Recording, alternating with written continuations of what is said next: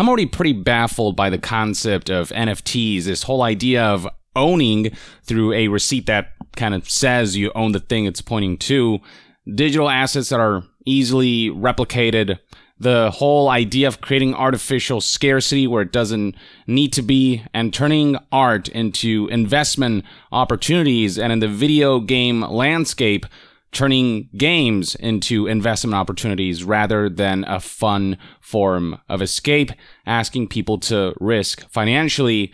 And in that landscape, the one thing that especially gets me and baffles me is the idea of NFT real estate. Peter Molyneux released the game where it's kind of dedicated to buying and selling NFT land and also creating NFTs, via user-created content, and essentially making a whole video game business. Fake real estate, NFT real estate, has become more and more of a thing.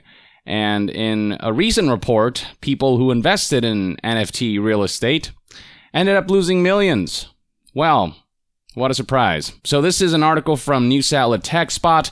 The headline reads, NFT fans lose millions in video game real estate. Why on earth would you want to own digital real estate? Like, in the physical realm, when you buy property, at least it's like you can use it for important things, be it to live in a home, or to, start a business and, make it your office space, whatever it might be. But in the digital realm, what do you do with owning real estate that doesn't exist, that isn't even real? What do you do with a digital house? Except, I guess if you have an avatar, have the avatar inhabit it, but that offers no real value whatsoever, because the whole point of real estate is the whole comfort of having an environment that you can decorate for your purposes and for yourself, and that you can actually walk around in and use.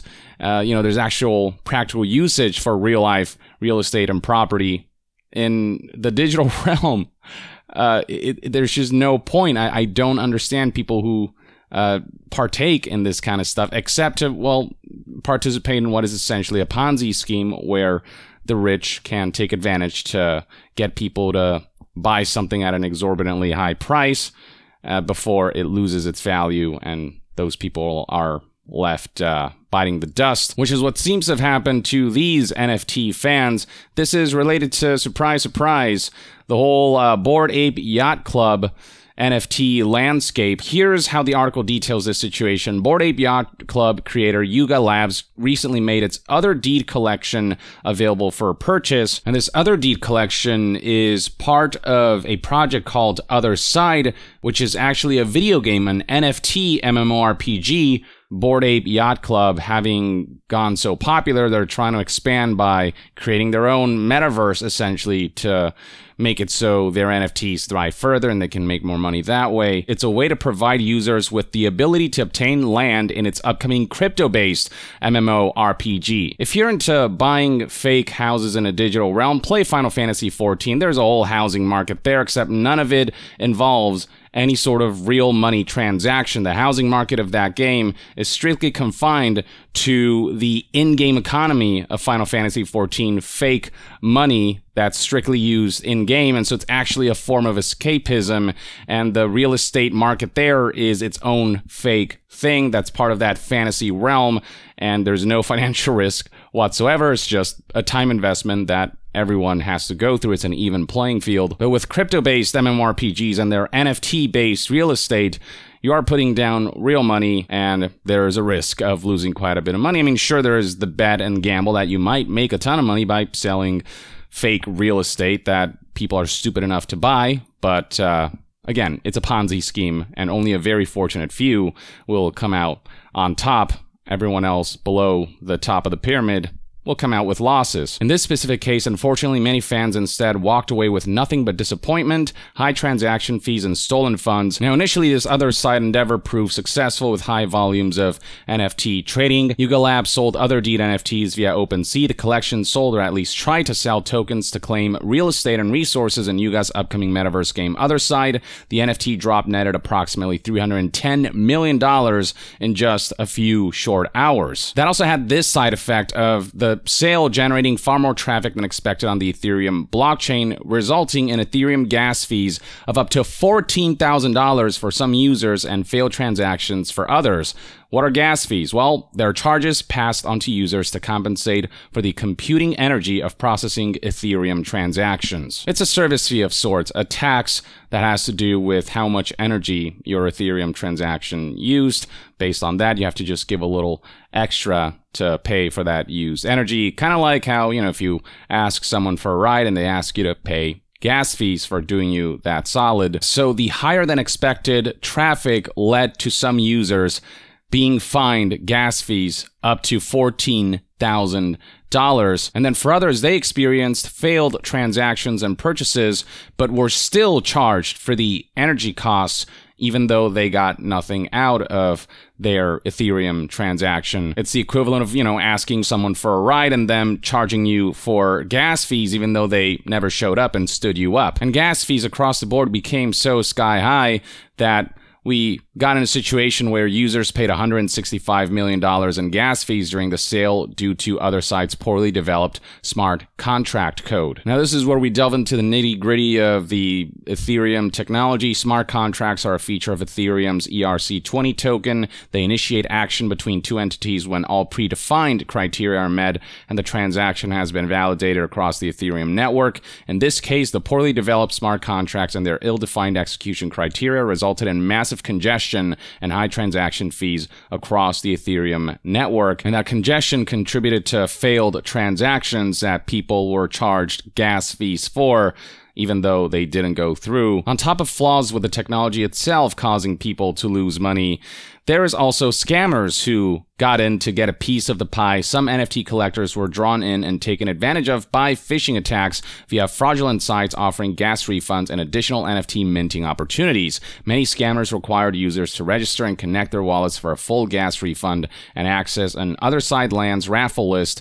leaving their assets vulnerable to unintended access. So they exploited the high gas fees that this whole situation caused to fool people into thinking that they were gonna get their gas fees reimbursed, but instead they ended up being traps that led them to lose just that much more. And this attack by scammers resulted in millions of dollars in NFTs being stolen and sent to scammers' wallets. It is specifically highlighted that one wallet address managed to earn more than $5 million from unsuspecting users. And guess what?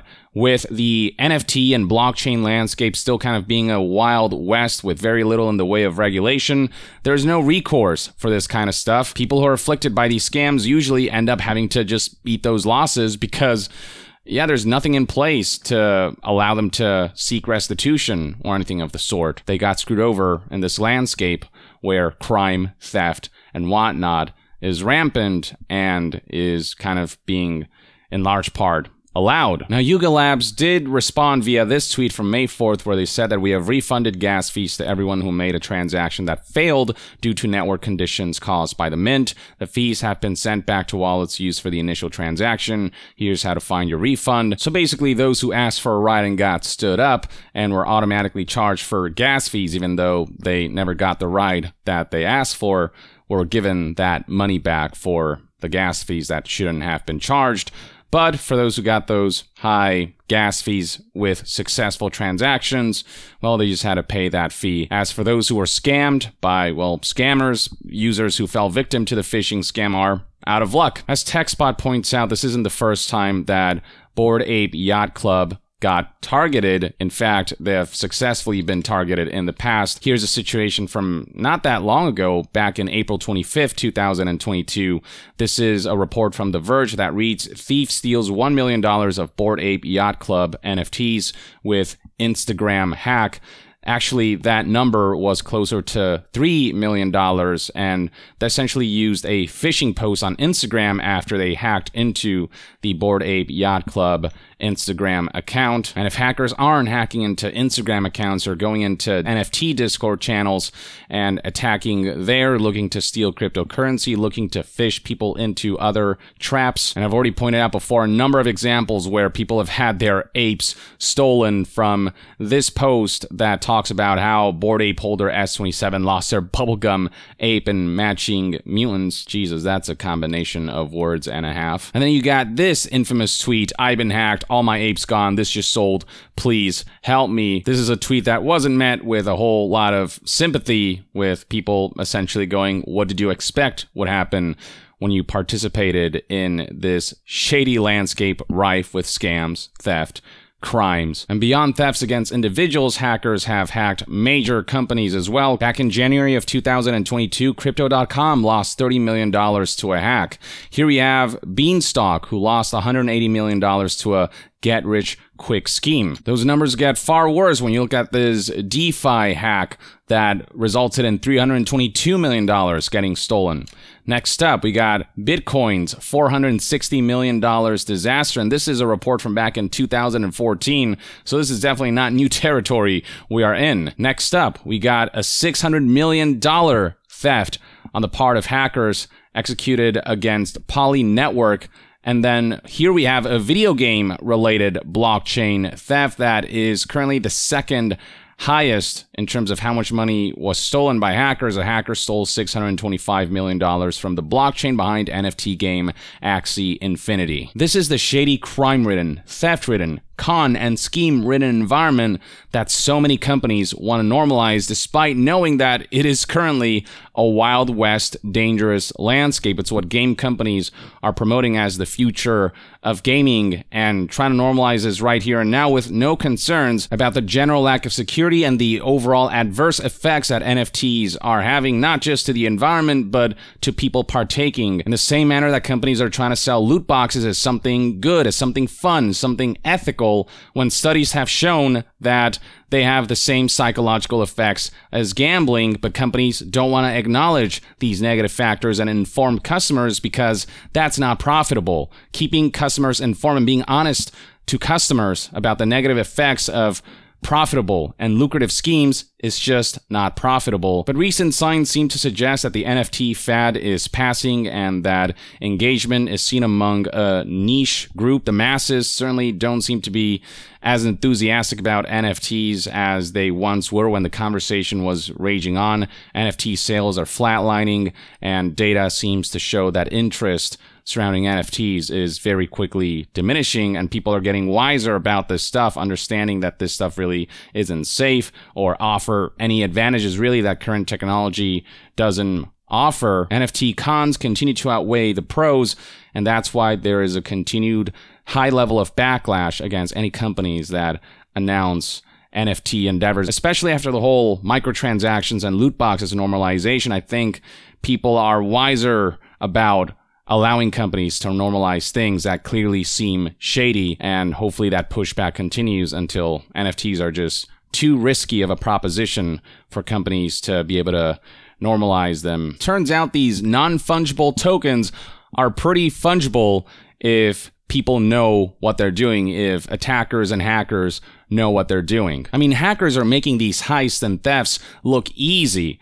And when you consider how lax game companies have been about security in terms of our personal information and whatnot, are we really going to trust that game companies are not going to suffer similar hacks, and that people who invest in video game related NFTs won't potentially one day see their wallets emptied out and their collections emptied out with no recourse? Hell, this whole situation with Bored Yacht Club already gives us a glimpse of what could happen in the gaming landscape, as this endeavor here, Other Deed, is video game related. It's a crypto-based MMO RPG. It is a massively multiplayer online video game where many fans walked away with nothing but disappointment, high transaction fees, and stolen funds. And you can bet your ass that if it can happen to Bored Ape Yacht Club's game, it can certainly happen to EA games and Ubisoft games and their Quartz crap, and all of these other greedy companies are trying to get a piece of this pie while the gold rush is still rushing. Or at the very least, that's one man's take on everything in the current NFT landscape and game companies' pathetic attempts to normalize this stuff. And hopefully the pushback is enough that the normalization will never happen. But that's just me. Let me know in the comments below what your thoughts and opinions are on the latest NFT heist and thefts. And to be further updated on all things gaming news, reviews, and discussions, stay tuned right here on Young Yeah. I'll see you guys next time. Young out.